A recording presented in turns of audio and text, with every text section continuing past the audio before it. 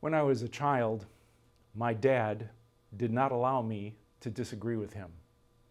I can remember many times standing in front of him, tears streaming down my cheeks because I felt like I was misunderstood, not being heard, not being taken seriously, and I would say, "But Dad," and he would cut me off and he'd say, "I don't want to hear any ifs, ands, or buts about it."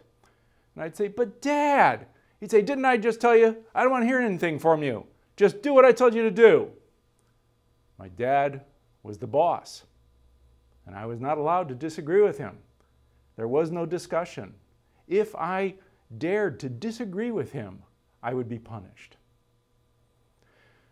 Now, it is true that parents are the ones who set the rules for children. Children need rules, and they have to come from the parents. It's also true that the parents make the final decision for their children.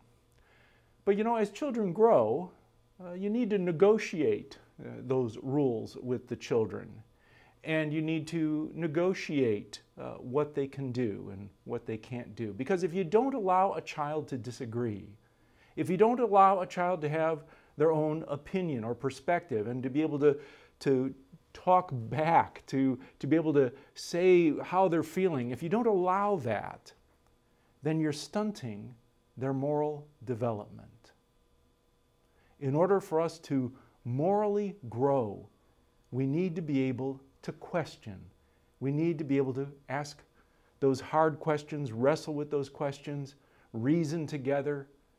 That's how we develop our sense of what's right, what's wrong, and what to do. Genesis 18 is, in my opinion, one of the most important passages in the entire Bible. It is the story of Abraham debating with God morality. The story begins this way. Abraham is sitting in front of his tent one day, and he sees 3 travelers coming down the road. He immediately pops up, runs over to them, bows down, and says, "Why don't you come and sit down in the shade of my tree over here while my wife and I will make some lunch for you?" And the travelers agree. Now, 2 of those travelers are angels, and one of them is God. While we're all having lunch together under the tree, God says to Abraham that Sarah, his wife, is going to have a child very soon, which is funny news to Sarah, and she laughs about that. After the meal is over, the 2 angels get up and they begin moving off down the road. God hangs back, you might say, and talks with Abraham. God says to Abraham, "A great cry has gone up against the cities of Sodom and Gomorrah. I've heard terrible things about what they're doing in these cities, and I'm going to go and check it out. And if it's true what I've been hearing, well, I may need to destroy these cities." Now, this is of great concern to Abraham because his nephew Lot and Lot's family lives in one of those cities. They live in the city of Sodom. It used to be that Lot was a rancher like Abraham. He had lots of flocks, but apparently at some point he traded that in for city life. Maybe he was attracted to the city because that's where there's more jobs and more opportunities, more things to do, and more entertainment. Of course, cities also have drawbacks. Cities are more stratified. You know, there's more disparity between the rich and the poor. There's more disparity between those who have power and those who don't have power. There's more disparity between status, and this creates resentment in cities. There's also more anonymity in cities, and so not everybody knows each other. And because of that, well, there's less accountability, there's less of a sense of responsibility, and so there's more crime. And indeed, Sodom and Gomorrah are crime-ridden cities. In fact, these 2 angels are going to discover pretty soon that Sodom is a city that is completely unsafe to any visitor, because any visitor gets attacked and molested. if they're in that city overnight. As those two angels are making their way down the road, Abraham responds to God, asks a question. Will you wipe out all the people in those cities if there's good people in those cities, if there's innocent people in those cities? I mean, what if there's 50 innocent people in the city of Sodom? Would you wipe out the entire city, kill everybody, let the good die along with the evil? Far be it from you to do such a thing, to let the innocent die with the guilty. Far be it from you. This phrase, far be it from you, is actually kind of a gentle translation.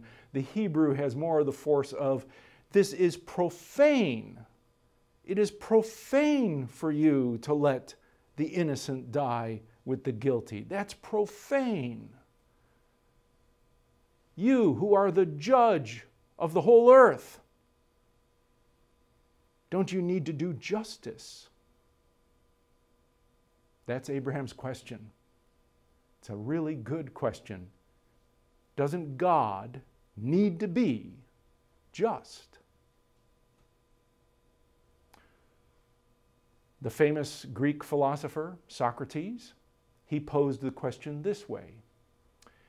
He says, is something good because God wills it, or does God will it because it's good? Or another way to put it is, does God define goodness, or does goodness define God? Socrates insisted goodness defines God. God is not free to choose to be ungood. God is not free to choose to be unjust, because God wouldn't be God if God isn't good and just. Abraham is making, I think, exactly the same argument. God, far be it from you, it would be profane of you to let the innocent die with the guilty. That's immoral. That's wrong. You would cease to be God if you allowed that to happen. Now, think about how audacious this is, what Abraham is claiming here. He is presuming that he has within himself a sense of right and wrong that God must conform to. Wow. So how does God respond to this? Does God get angry and say, I don't want to hear any ifs, ands, or buts about it? Hey, I'm God. I decide what's right and wrong, not you. Be quiet. That's not what God does. Instead, God agrees. God says, you're right, Abraham. If there's 50 innocent people there in Sodom, for their sake, I will not destroy the rest of the city. Well, now that that moral principle has been established, Abraham wants to see how far he can push that. So he says, well, what if it's only 45 innocent people? Would you save the city for the sake of 45? Well, how about 40? How about 30? What if it's only 20?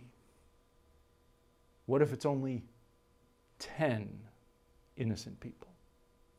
And each time, God says, I'll agree to that. I'll agree to that. I'll agree to that. Now, we expect Abraham to bring it right down to one and, to say to God, well, what if there's just one innocent person in Sodom? Would you save the city for the sake of that one? But he doesn't bring it down to one, and maybe it's because if there's less than 10 innocent people in Sodom, that small number would be able to escape the city and not be destroyed, which is indeed exactly what happens, because those two angels are going to help Lot and his family, they're less than 10, escape the city before it's destroyed. So there's no harm done to the innocent. Now let's consider this moral principle that God and Abraham have established. It is immoral to punish those who do wrong, those who engage in destructive behavior, if in that punishment we also harm innocent people.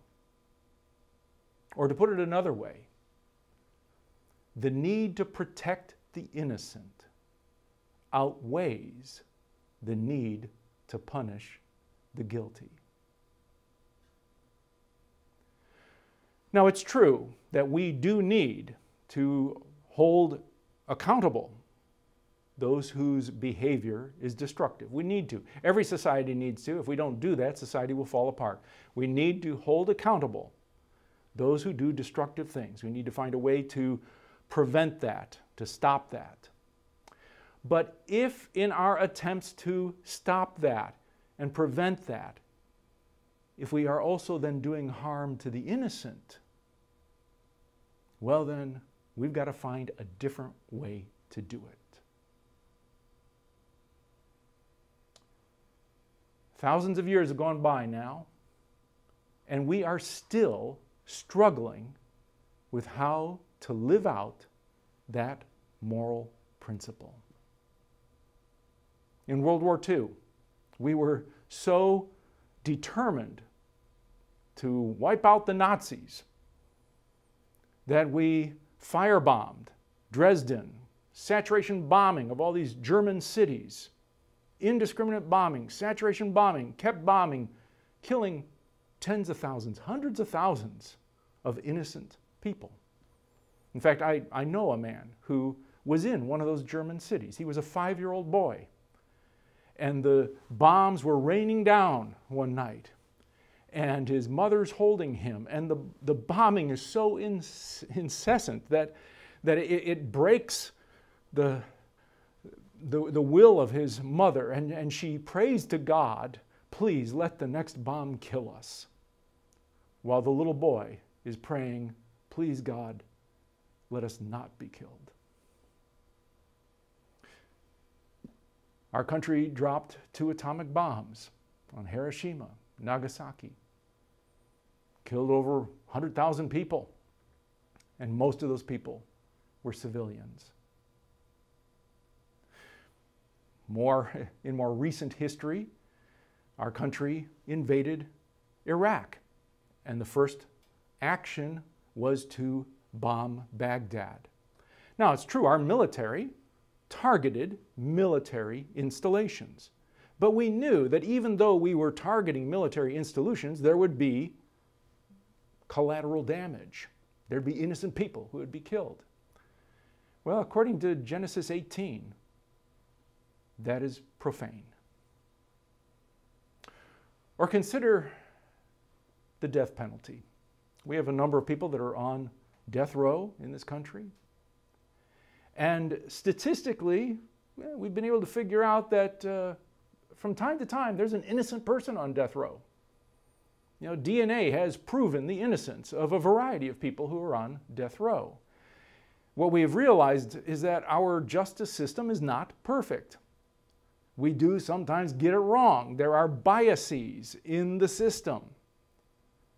So should we continue to execute people if we know that probably there's some innocent people in there too?